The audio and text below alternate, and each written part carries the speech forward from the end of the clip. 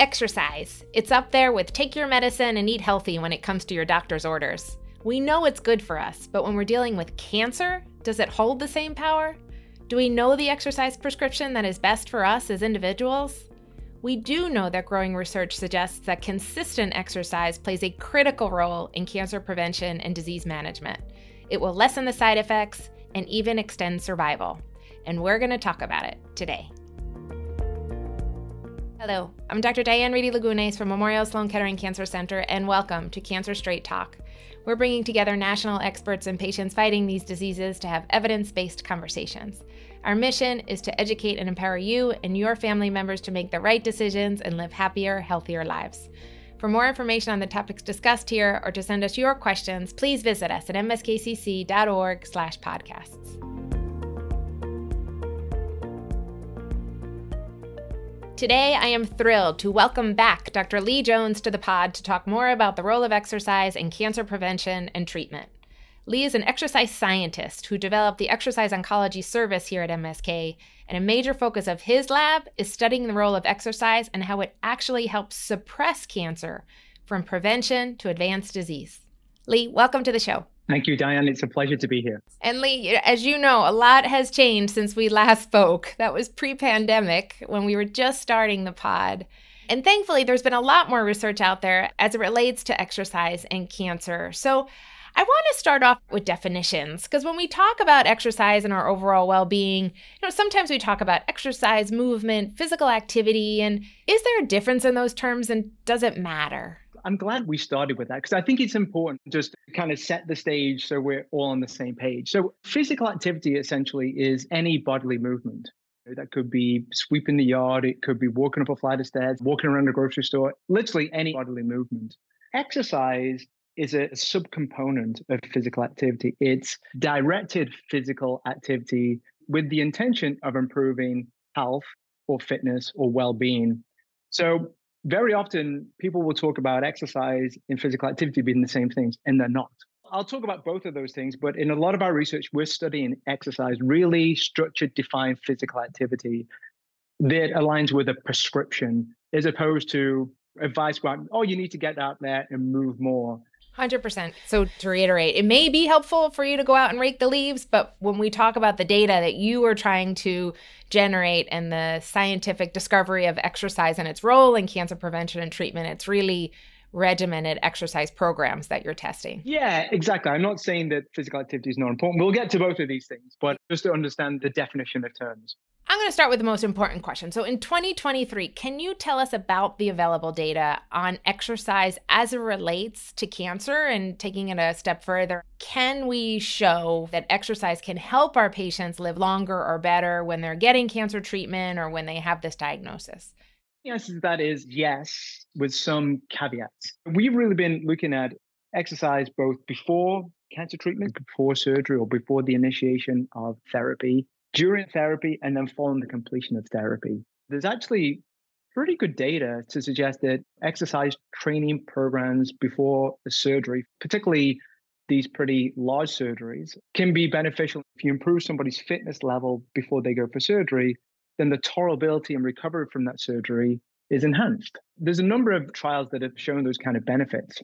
The caveat here is most of these studies, probably 80% have been performed in early stage breast cancer of women undergoing chemotherapy. So I'm not saying what I'm going to talk about applies to every single type of therapy, every single different type of cancer. We know that in people who've been through treatment, they obviously know this, and you'll feel like you've aged. People will tell you this. I feel like I've aged 10 years. And we actually were one of the first groups actually to quantify that. And we did show that individuals who go through different types of treatment, we do have this kind of accelerated aging. And from a physiological perspective, that was anywhere from 10 to 15 years. 10 to 15 years? Yes. We would see a 15% decline in somebody's fitness level during 3 months of chemotherapy. And now people would say, well, yeah, you're going through chemotherapy. That's what you might expect. But what's important about that is context. Normally, your fitness would decline 10% every decade, 1% per year. So you're seeing the equivalent of a decade of aging within 3 to 6 months of treatment. We then went in and started to intervene with exercise during treatment to see if we could mitigate this impact. There's a little bit conflicting data, but on the whole, it does seem that exercise, and typically this has been endurance training, either on a cycle ergometer or it's been treadmill walking. So aerobic. Aerobic activity, typically 3 days a week at a moderate intensity. So that would be anywhere between 55 to 75% of someone's baseline capacity. If you do that kind of training during your chemotherapy, it will significantly lessen that dramatic decline. It doesn't completely abrogate it, but it does significantly lessen that decline, which is incredibly important for a lot of different things, not only during treatment, but also then accelerates the recovery after treatment. Incredible. So for patients undergoing chemotherapy treatment, at least in these breast cancer patients in that study, it was aerobic physical activity, exercise, that really helped mitigate that aging process. Was it the same for the surgery as well, prior to surgery? Yeah, surgery's typically been aerobic training as well, endurance training. Treatment-related fatigue is one of the most debilitating side effects that our patients can endure. In addition to, like you're saying, just maintaining your physical strength. Are those side effects things that you saw in that data that were actually improved? Yeah, that's probably where we have some of the best data is exercise on fatigue. And this is either during therapy or after the completion of therapy. There's probably 60 plus studies, not just in breast cancer, across a number of different cancer types during cancer treatment. And fatigue is where you see some of the most robust effects of exercise. And this is self-reported fatigue, of course, which is extremely important. It's kind of interesting. When we first got into this field, I don't want to date myself, but we've been doing this research for a while. When we first spoke to the oncologist about exercising individuals during their treatment, their first response is, you can't exercise people. They feel extremely tired. Exercising them is going to make them feel more tired, more fatigued. And of course, it's the complete opposite. It's the complete opposite. And I would say even for all of us, right? It's like our bodies are programmed to say, I don't want to exercise. I'm too tired. But when you get yourself off the couch and you actually go out there and then you do it, you don't have the fatigue like you had before, right? Yeah, that's right. This is something extremely important, is that fine margin between when is that time where you feel fatigue and exercise is going to be of benefit versus you're completely flat out. Is there a point for which you could have an objective sign to say, you know what, this is too much for my body? Like, we're all tired. We don't want to get up off the couch. But when do we know that there really is no more what we call residual capacity left? And that is potentially a dangerous time for which you're going to go out and, you know, use that energy when you may not have a lot of energy to even expend at that point. It's a great question. And I think one that's not really talked about enough. The mentality with exercise, particularly in New York, actually, is I need to be going to a soul cycle class 5 days a week. If I'm not fighting it the way I should. Where I think as physiologists, we think of it actually almost the polar opposite. If you think about individuals who might be starting therapy, they might not be sleeping as well. They might not be eating as well. They're getting the toxic effects of therapy. They're traveling to their appointments. There's a lot of stresses to the system. So if you now add exercise as another form of stress in that context, it could just simply add to the many stresses that an individual's already receiving. I'm a big believer in thinking about what is it, you just mentioned this reserve capacity. How much reserve capacity do we have? What is a good way to try and measure that? One is obviously people know their own bodies better than I ever will. So I think it's really important to listen to your body and truly, identify those days where you are wiped out versus the ones where you feel like, oh, I actually could get up and do something today. Objective metrics perspective, I'm a big fan of things like resting heart rate. If you've got a smartwatch or something else, it will tell you your resting heart rate as you sleep. And that's basically an indication of how rested you are. So if you see that's a little bit out of whack, then the next day you wouldn't really then go out and try and do a really intense workout. On that day, you might actually take it off, or you might actually just take it easy. Versus another day where you feel very rested, heart rate's exactly where you expect it to be. And then on that day, it's very appropriate to go out and maybe push it a little bit more. That's super helpful. Do we have any data on aerobic, anaerobic versus yoga? And I think probably anaerobic and yoga would go together, but is it important to mix those, focus on one, the other? I will start with what the guidelines say, and then I'll give you my opinion. So perfect. The guidelines are essentially the same for individuals who are going through cancer treatment as they are with somebody who's just had cardiovascular disease or somebody who doesn't have any conditions, which is 150 minutes of moderate intensity exercise aerobically, or 5 days a week, at least 30 minutes, 3 days a week of at least 25 minutes for vigorous intensity aerobic training. And the recommendations is 2 to 3 times per week of resistance training. So they are the generic recommendations. The nuance comes, of course, is somebody who's going through treatment who hasn't exercised maybe for several years, going to straight to 150 minutes would be probably not recommended. That's a huge ask. Huge. And it's a huge difference versus somebody who's been running marathons and training. I wouldn't say just do 150 minutes, right? So I think within that, the nuance and context is important. If there was one exercise that I would recommend, it would be walking. And people think, well, walking, that's just low intensity exercise. It isn't. Walking, you can do the New York brisk walk. If you're walking at 3.5 miles an hour and you've got a 4% grade, that is a great workout. Just in the same respect, you could walk at a slower pace for 45 to 60 minutes. So there's lots of ways we can manipulate walking to get to these different levels of exercise. People will ask me, okay, what's the best intensity of exercise to work? Should I be doing just low intensity, moderate intensity, or high intensity? In our clinical studies, what we do, we prescribe exercise at low, moderate, and high intensity. 1 session a week or 3 sessions a week will be at low intensity. 1 session a week will be at moderate, and 1 will be at high intensity. And as we know, many people in the exercise will do the same modality, the same duration, the same intensity every single time they do it. No, I'm not saying that's not beneficial. It is. That's more beneficial than doing nothing.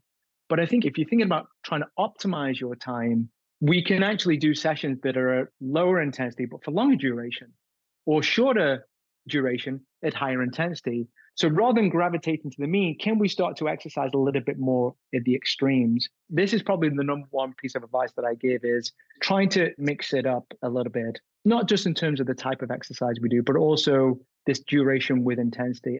100%. And I think that's probably why for some people, the help of a trainer could be so critical, right? Because we're just not programmed to just sort of say, let's do something different and push ourselves in a different way.